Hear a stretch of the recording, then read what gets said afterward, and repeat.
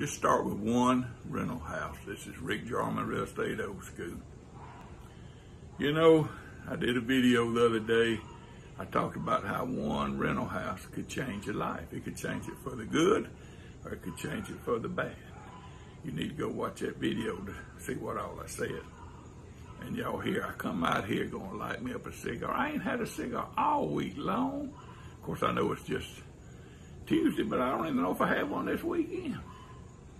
I get out here, and that darn dog goes a yapping. Somebody was running their weed eater. I don't know. Y'all just have to tune him out. I can't, but maybe y'all can. But you know, getting into the rental business, it's like the old saying, eating an elephant. You know, you eat an elephant one bite at a time, they say. I ain't never had no elephant, so I don't know. But here's the thing. You can let it all overwhelm you, thinking about, everybody talking about multifamily, you need this, you need that, you need this, you need 10 unit, 15 unit, 20, and it just kind of can overwhelm you. But all you need to do is concentrate on getting you one rental house. Make sure it has a positive cash flow. Don't pay too much. Get you a good tenant. Get started, and now you're on your way. Pay your payment, collect the rent. But if you're not careful, you'll let all this overwhelm you. Say, well, I don't know how to figure the cap rate. I don't know what an ARV is. How you do the Bird method, are they? Folks, just buy you one piece of property, one rental house. Take it slow. Get your feet wet. Don't let it overwhelm you. Just get that one. Get started. And then if that goes good, get that second one. And all I hear everybody say, here's what they say. Let me get me a draw on this cigar. That's so good. But here's what they say. Well, now that you got your one house, two houses, now you need to move up to some multifamily. You need to get your 10 unit, 50 unit. Well, that's fine if that's what you want to do.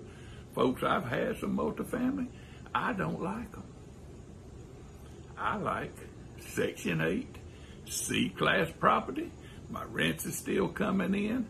I don't care if the government has a freeze on tenants can't evict it or not, because I'm getting my money from the government, most of it.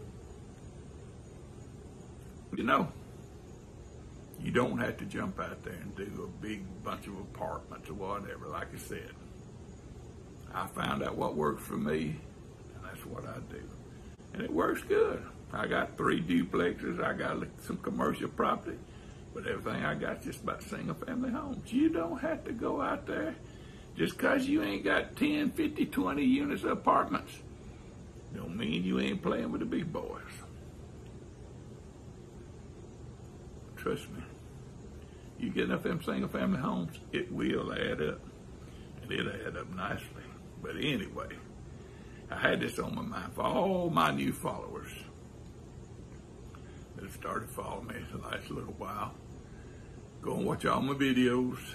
I'm not trying to sell you anything in them. Like I said, I don't want your money. You know, I'm in the rental business. I rent property. I flip houses, and I have a real estate office that has one agent works for me. That's what I do for a living. I don't need to sell you a course. I don't need to sell you anything. Don't want to.